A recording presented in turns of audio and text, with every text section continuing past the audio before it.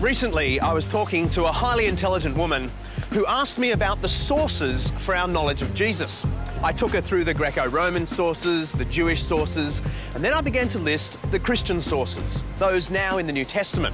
At that point, she stopped me and she said, "But hang on, you can't use those. They were all written by religious people." She somehow got it into her head that religious devotion disqualified these texts from being regarded as historical sources also. This is not exactly how historians see the matter, but to explain this, I'm going to have to take you to a football match, the English kind.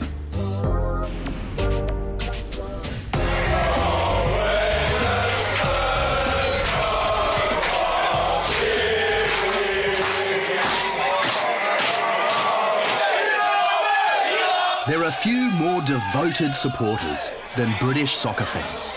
And today, we're witnessing a clash between two rival faiths, Arsenal and Tottenham.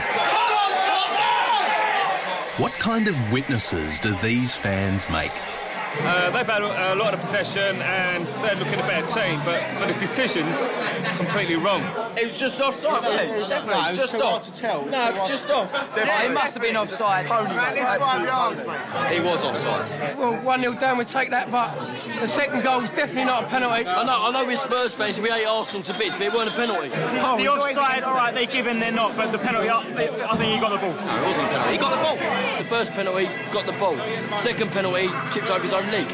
So how can you give that as a penalty? At the end of the day, we lost 3-0, but we didn't contest for any of the balls out there. It's horrible. I hate it. I hate it. There's no question that the way people see an event is coloured by the team they support. But that doesn't stop them being able to report some basic facts of the event itself. In other words, the bias of witnesses doesn't destroy the value of their testimony. It's true historians take into account the Christian agenda when they analyse the New Testament, just as they take the imperial bias into account when studying Tacitus, or the Jewish bias when reading Josephus. But it just isn't true that historians place the writings of the New Testament in a special basket called religious texts. Quite the opposite.